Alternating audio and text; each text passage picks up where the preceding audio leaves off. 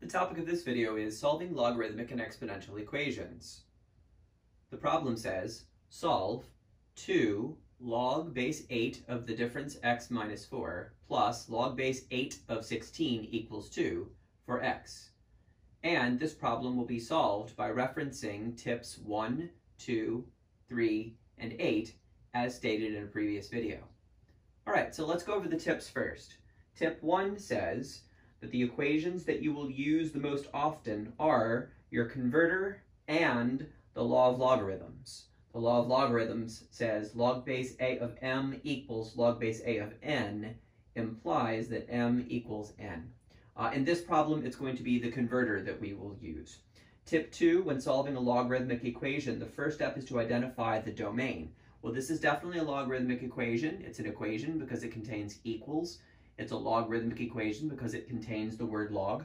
So the first step to solving this problem will be to find the domain. The last step will be to throw out any solutions that are outside of the domain. Tip 3 says when logs of the same base are being added or subtracted, combine them using Rule 6 or Rule 7. In this problem, we can see we have 2 logs with the same base that are being added. Of course, we'll have to get rid of the 2 in front of the first log before we can use Rule 6 to combine them together. And finally, tip 8 says, if you get an answer, always be sure to check it. Okay, let's begin. So, the first thing we need to do here is domain. One of the things that we learned in a previous video is you can only take the log of a positive real number. So what that means is, for each log, you should identify the argument and make sure that that argument is a positive real number. Well, 16 is a positive real number, so we're fine as far as that's concerned, but we don't know the value of x, so what we'll do is write an algebraic statement instead. X minus 4, which is the argument, has to be positive, in other words, greater than 0. And by adding 4 on both sides, we get x is greater than 4. So our domain for this problem is x is greater than 4. If we get any answers that are not greater than 4, we will throw them away as extraneous. And while we're at it, before we move on, I'd like you to notice that we have a logarithm here that has a number for both the base and the argument, which means that's always an opportunity for us to stop and think, can this be rewritten in an easier, more convenient way? Log is EGOB. EGOB is exponent goes on base. So what is the exponent goes on base 8 to make 16? 8 times itself, how many times gives you 16? I don't know the answer to that. 8 raised to the 0 would be 1. 8 raised to the 1 would be 8. 8 raised to the 2 would be 64. We didn't get a 16 anywhere in there. So for that reason, we're simply going to have to solve this using our log properties. All right, great. So here we go. We're now going to begin using our log properties in an attempt to get x alone. All right, I know that we need to combine these 2 logs into 1. But before we can do that, we have to get rid of this 2, so we're going to use Rule 9. Rule 9 says r log base a of m is the same thing as log base a of m to the r power. In other words, the r can go from outside of the brick to inside of the brick, where it becomes the exponent of the argument. So by using Rule 9, we're going to write log base 8 of the difference x minus 4 squared plus log base 8 of 16 equals 2.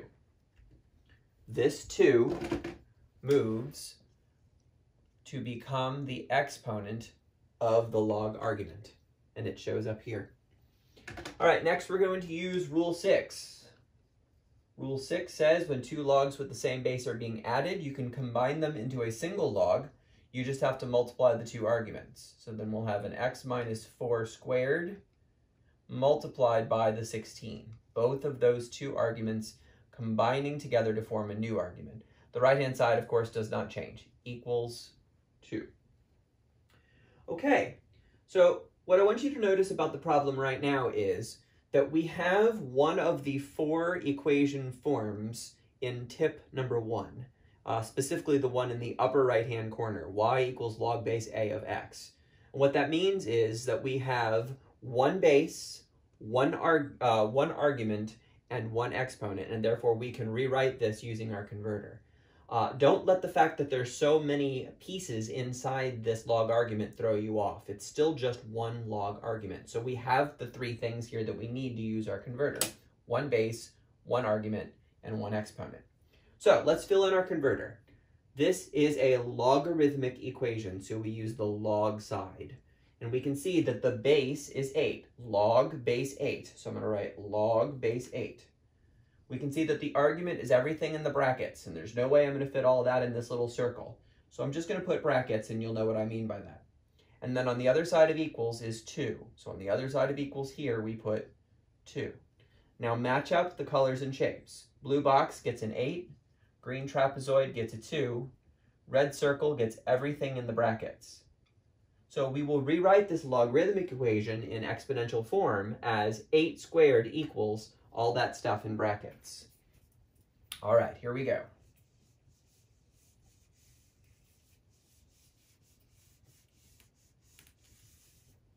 So now we have this 8 squared equals everything in brackets.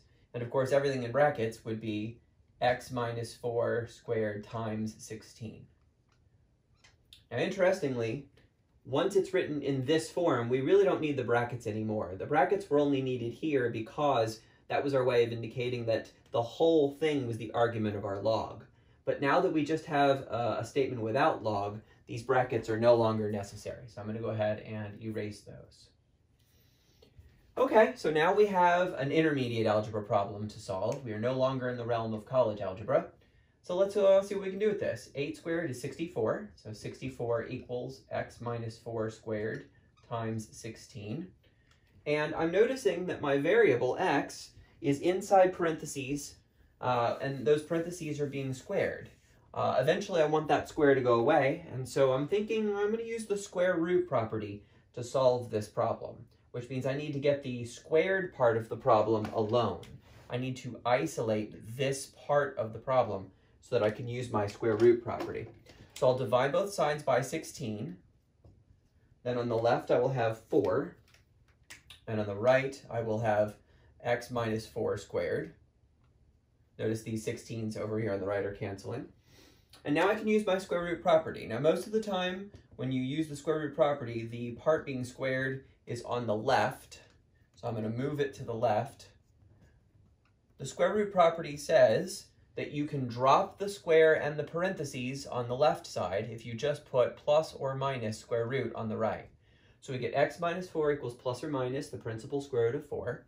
The principal square root of 4 is 2, so we get x minus 4 equals plus or minus 2. And this is actually two statements in one. One equation for the plus, one equation for the minus. So we get x minus 4 equals negative 2, or x minus 4 equals positive 2. And by adding 4 to both sides of both equations, we get x equals 2 or x equals 6. However, remember that the very first thing we did for this problem was find the domain. The domain says x is greater than 4. And for that reason, we have to throw away this 2. So our only final answer to this problem is x is greater than 6. Now, we're going to check our answer, and to do that I need to clear away most of the board here. So I'm going to do some erasing. Whenever you get an answer, you should always check it.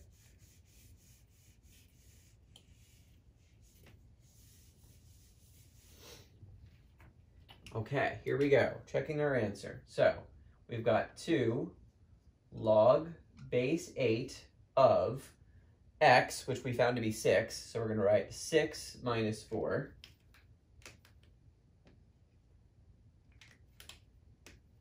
plus log base 8 of 16 equals 2. All right, let's start simplifying. 6 minus 4 is 2, so we get log base 8 of 2, we still have this 2 in front of it, plus log base 8 of 16 equals 2.